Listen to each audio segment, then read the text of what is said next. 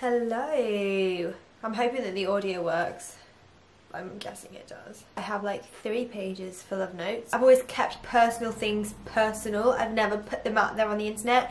One, because I wear my heart on my sleeve, so I know if someone was to say something hurtful, it would more than likely damage me. And 2, there's just a time and a place, and I think until you're ready to put it out there, then you shouldn't. So anyway, I'm going to be opening up to you, and I'm going to tell you all about my story in hopes that it will just help one more person or more people to kind of head in the right direction when they want to get these things done, because everybody knows we've heard of like botched stories and we've heard of disaster stories, and it is really frightening. Like, I won't lie, it is really scary, but I'm here to help you. So I put on my Instagram a story the other day about asking me questions, and someone asked me if I've ever had a nose job, and I just said yes. And a lot of you were actually really shocked and didn't realise that I had a nose job. One, because you said it looked really natural and you wouldn't have thought it was like a surgical nose, and 2, I think it's just because I've never really spoken about it. I don't like ever lie about it. If someone is to ask me, even in person, I'll always tell them. I'm proud that I went and did it. I've got notes here and I'm going to be reading them just so I don't miss anything out, because I'm the worst person at explaining things. So why did I want rhinoplasty? To be honest, I had no confidence with my nose. I would always contour it, or try to do my best. I wasn't very good at contouring back then, so it would always look worse. I always used to get picked on at school for having a big nose. I was known as the girl with a big nose, big bum. That was like the thing. It was always on like the gossip forums, and then I was always called horrible names that I will never repeat on here because they're very racist. And that was because of the size of my nose. Or I'd get a compliment that says, "Oh, you're a pretty girl, but you're Greek, right?" And I'll be like, "Yeah, why?" And they're like, "Oh, the schnozzle." And it's just things like that. It's just like, really? Like, did you have to say that? If someone, like, say if I was in a club and someone took like a photo of me from the side profile, I would hunt that bitch down and I will snatch her hair and make her delete that photo. Like, I was that self-conscious about my side profile. That I just really wanted to get it done. All my friends, all my family were like, do you really, I mean, my family kind of knew how much I really wanted it done, so they were on my side, but loads of people were like, you don't need it done, like, your nose is fine, like, stop worrying, and and it's just like, that's cool for you to say, but unless you're me, you don't know how I feel. The hardest bit about this whole thing was finding a surgeon.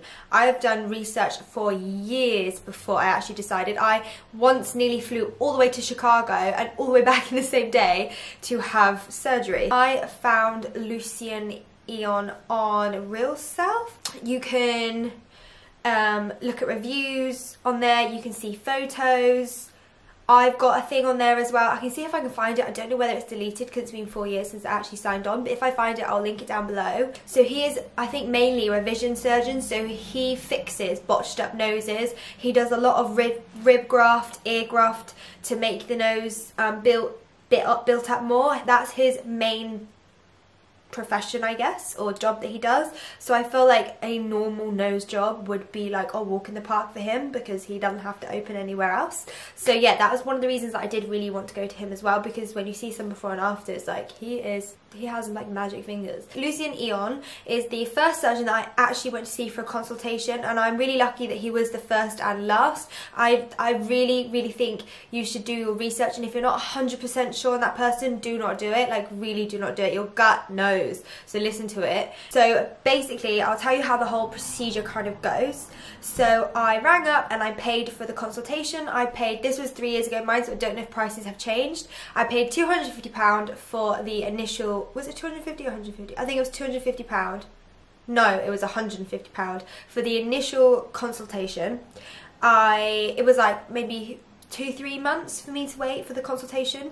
Right away, I thought he was a really lovely guy. I knew that I really liked him. He was a bit quiet, not chatty. I know some surgeons can like try and oversell themselves and they talk very highly of themselves, whereas he was pretty quiet. He was showing me his work. He was saying what he would like to do with my nose, and then once we discussed that, he then took me to the side and he has like a little photo area, and he took a front profile view, a front photo, profile views from each side. And then it's so clever how he does this. He puts them onto a computer And then what he does is he measures your actual nose, like the size of it, and then on the computer he measures it to make it like bigger, so the proportions are exactly the same. So basically it's like sticking your face now onto the computer screen. So then when he makes the changes, what he does is he overlaps the photos so he can see and measure each part of the nose to know how much he needs to take off. So when he's in surgery he can like draw on and make sure that he just takes off the amount that we've like agreed. So I thought that was super clever, and I've never ever seen anyone do that before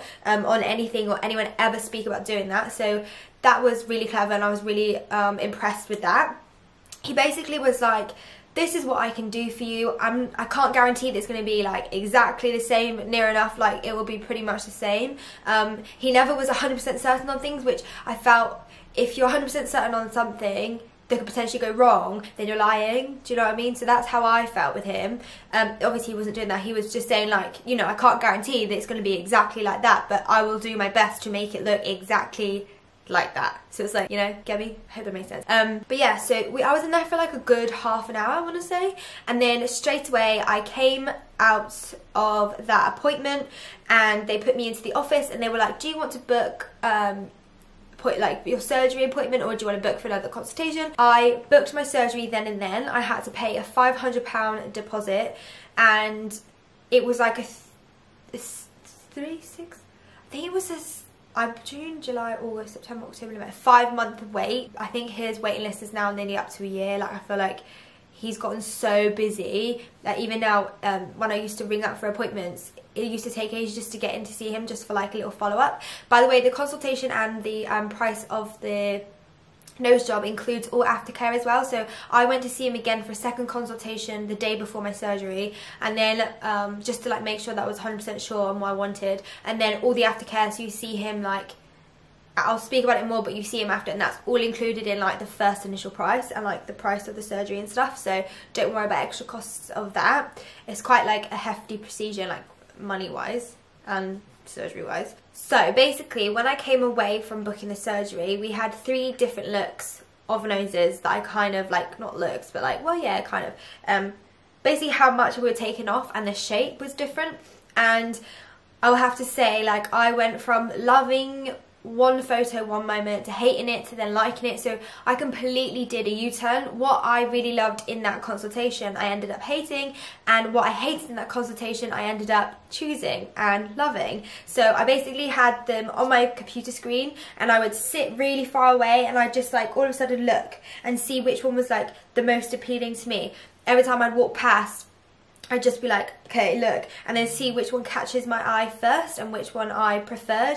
So yeah, I would say do that. Also get opinions. I got opinion of my family members. They all said they loved that one at first, and I was like, oh no, but when I looked at it more, I was like, actually, yeah, I can see what they're saying. I just wanted a nose that was like more feminine, more petite, and just looked, I don't know, I just wanted to like have the nose I wanted to be born with, if that makes sense. I didn't want anything too small. I wanted something that suited my face shape, and that is what Lucien does. He like looks at the dimensions of your face and he makes it to suit your face. He's very clever. Honestly, he's really, really clever, and it was worth every penny, apart from the pain.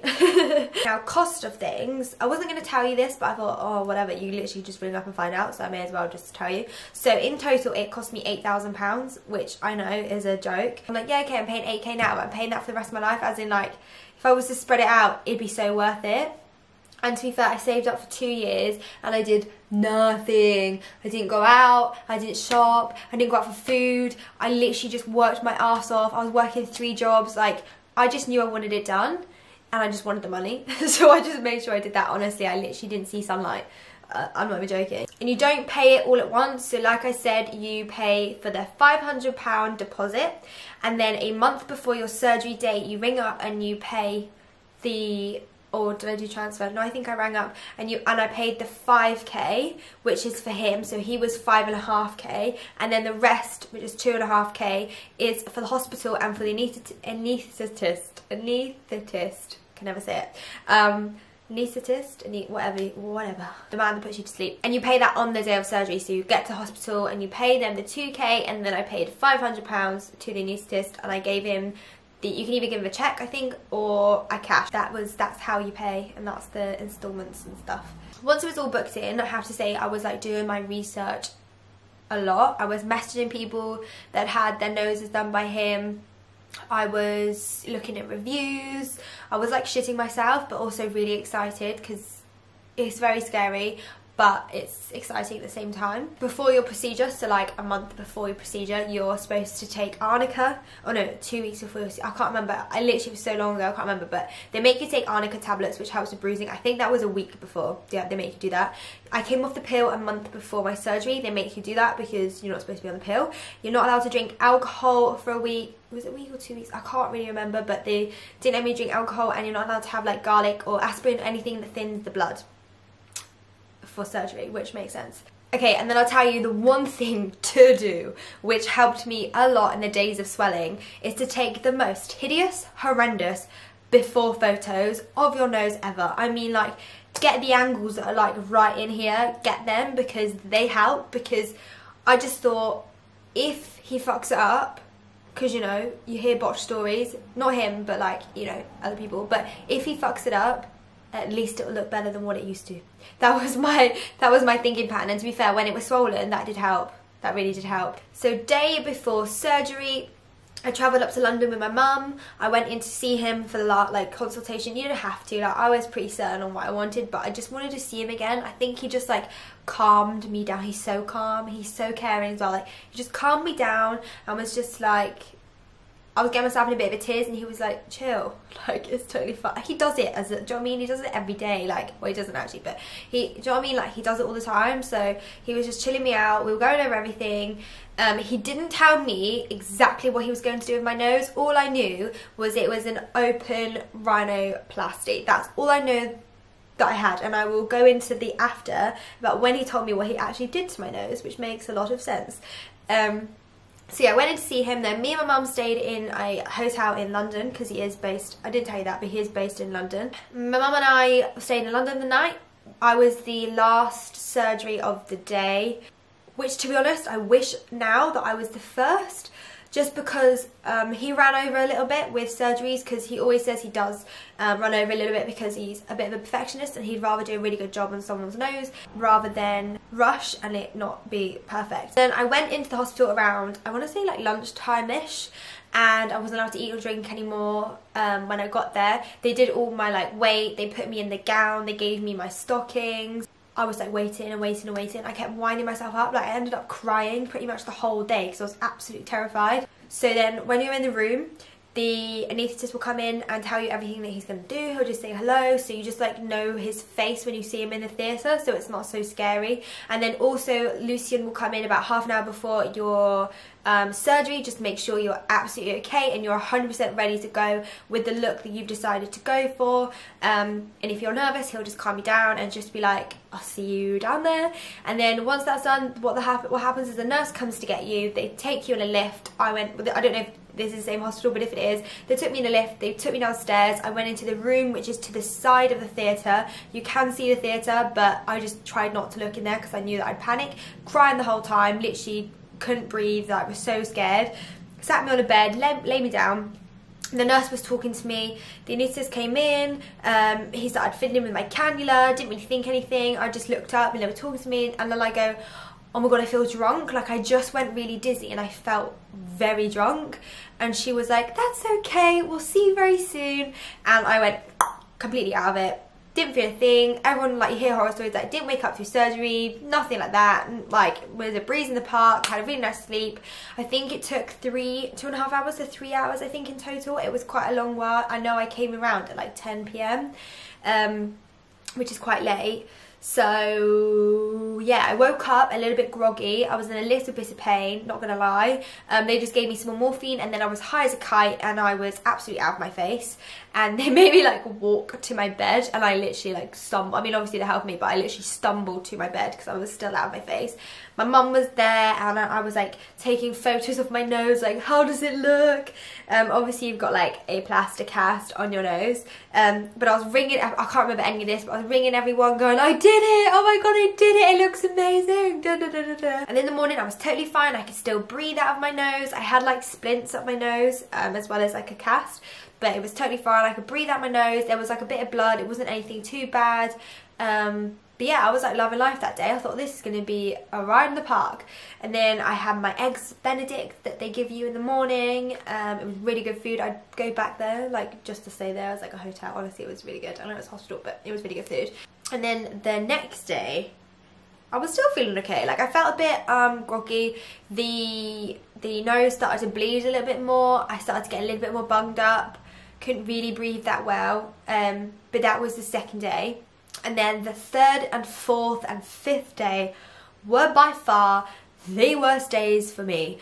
My face was swollen, my whole face was swollen. So my eyes were swollen here, like real bad. I couldn't see a thing, like I was so swollen. So that was day 3. By day 5, the swelling went from up here down to my cheeks. I honestly looked from the chipmunks, like I looked awful. Like where was the jawline? Like no one could contour into that. Honestly, it was horrendous, and that took forever to go down. Like it took about another week for it to go down from my jaw. I looked awful. I just felt groggy. You can't sleep. Like you have to sleep sat up, and you have to sleep with one of those, like, you know, those aeroplane pillows that you can buy. You have to have one of those so you don't roll over and like hit your nose. So I slept on the sofa with my legs up every night, and I slept on one of those things for about, I think it was like a week. And then you could sleep in your bed, but then you have to still wear the pillow. I wore the pillow for another 2 weeks because if you roll on your nose, trust me, you will wake up in absolute agony. Like the pain goes straight through you. It's so sensitive. You have to take quite, I would say you have to take quite a lot of medication after the surgery. So I couldn't inject myself. I had to get my nan to inject me because she was a nurse.